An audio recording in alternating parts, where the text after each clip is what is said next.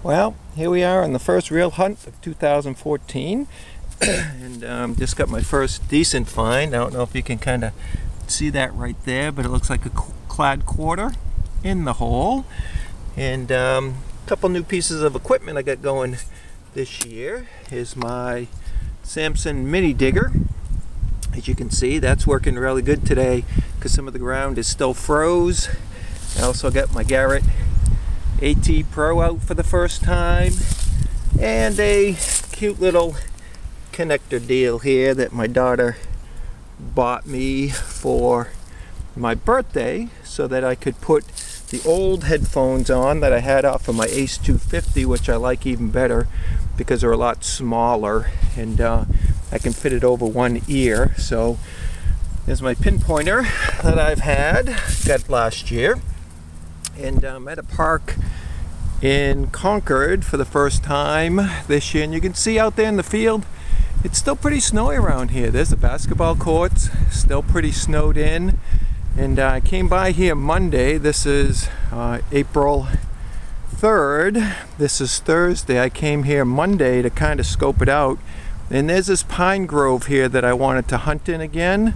Last year when I was here, I got a Mercury Dime out of here, an Indian Head Penny out of here, and I'm finding way in there it's still kind of froze. The ground is still pretty hard, so you can still see, even at this late date in April, all the snow out in the field.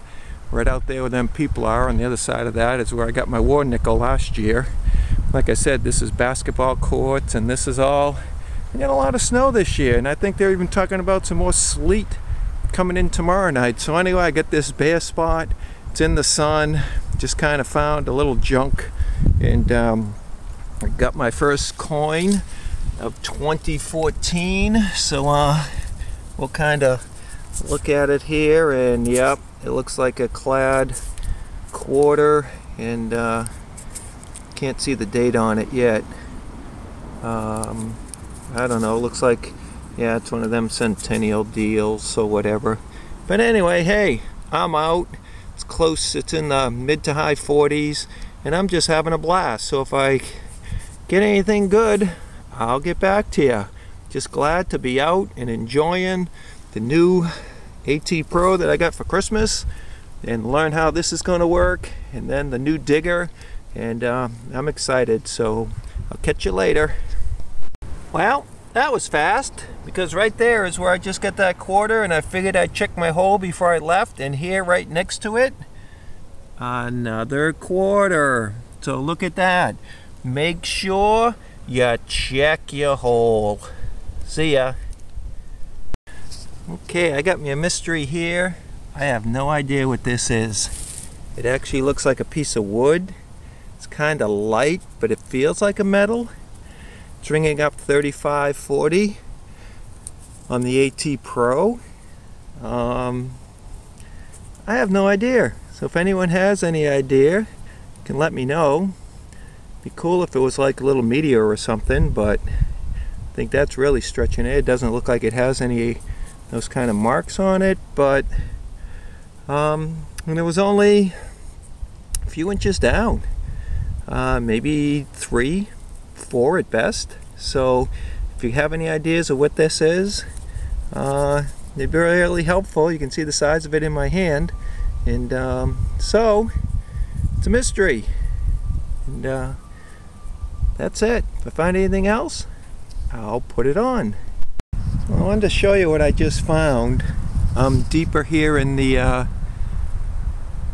grove a little bit. I was out there where it was more sunny. Ground was a lot softer, and here it's still kind of frozen. But I just got a 53 on the Garrett, and it's usually about a nickel range. And so I was able to dig down through the hard ground, and this is what I came up with. It's a Jefferson nickel, but it's been stamped with the number 41. I don't know if you can see that. It's a 1980, and on the back side it's all blue. So it's obviously been coated with something. It's obviously stamped with something, and I believe when I look at it, it's a 1980 Jefferson nickel. But if any of you guys got any ideas, that's kind of a mystery. Stamped with the number 41, and then all blue. Now, I don't know what that is on there. It's on there pretty good. So interesting. You never know what you'll find dirt fishing. So I'll get back to you if I find something else. Well, I decided to come back out to the park today. This is Friday, April 4th, and I didn't do a wrap up from yesterday's hunt. There wasn't really much that I got, and did a lot of digging over here. Out here in this pine grove was still pretty frozen, and then I went out down that end way out there, and I'm going to probably do it again. I'm just a little bummed. I just got here to do my digging and forgot my little mini Samson digger, so now all I got is my Lachey, and it's going to make a tough day, but nothing I can do about it now. I'm here, so we're just going to make the best of it. If I find anything good, I'll get back to you. Well, I haven't really shot anything because there's not been much going on.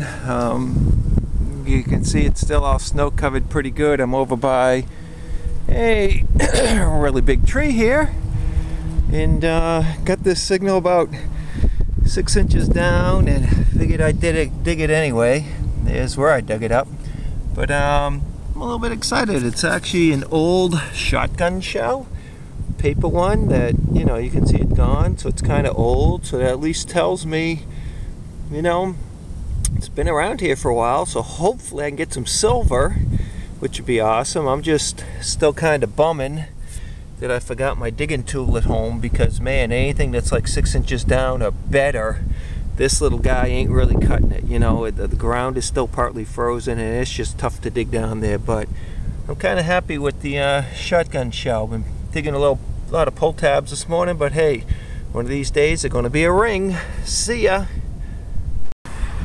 Well, finally got something I can show. Dug up a nickel, and I'm not sure the date yet, but let's see if I can show you what it rings up on the AT Pro, because this is part of the problem. Hopefully you can see that. It's ringing up a 50, 51, 52. Kind of blowing out my ears. But as you can see on the screen, that's really close to a pull tab. And I have pulled a ton of pull tabs today, so I thought about not digging it, and I said, what the heck? I just go for it, and because I did, I'm rewarded with my nickel. So there we go. I don't think it's a super good one, but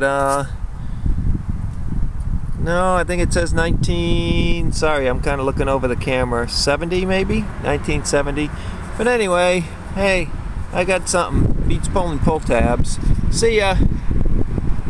Well, I am pumped. I'm here along the road, along this rock wall, and I was just over at that tree is where I got that nickel.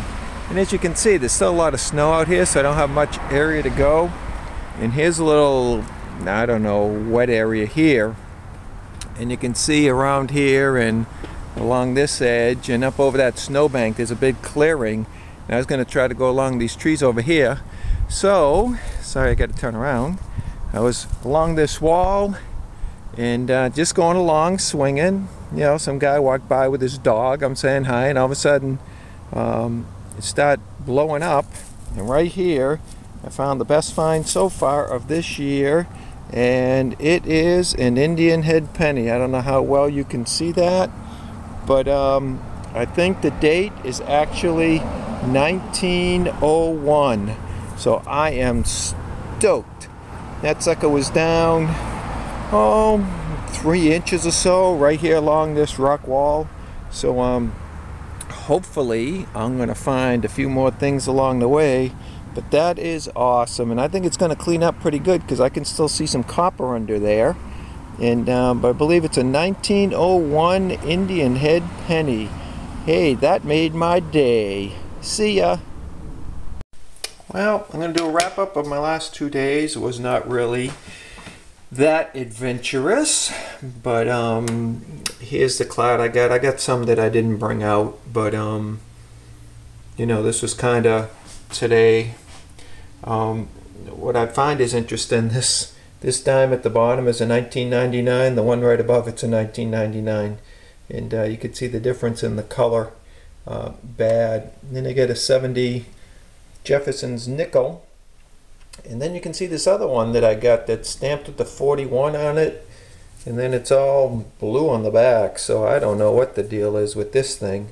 But that was interesting. I got one copper Lincoln and then a couple zincs. And then the prize of the day is a 1901 Indian head. And I'm going to see if I can use the magnifying glass, if we can kind of maybe get it better. But it's a 1901 Indian head penny. The last find I had. The back is kind of crusty. It can probably get cleaned off. It has a lot of sand. It was more found in a sandy area, and I think just some of the granulars of sand is embedded in the coin. But that was an awesome find. I mean, that made my day. That made my 2 days in an Indian head penny. So in that park, I've already pulled out 2 Indian heads and a Mercury dime, and then a bunch of clad. But today, like I said on the video, was kind of rough. I forgot my little mini digger, Samson mini digger, so anything that was really deeper than 4 inches was tough. This penny was 6 inches down, but where it was in that sandy area near the wall where it got in a lot of sun, the soil was pretty good. So anyway, hope you can get out, do some digging. It's finally warmed up some up here in the great state of New Hampshire, and I'm just glad to be able to get out and swing the coil. So you guys have a great day and happy hunting.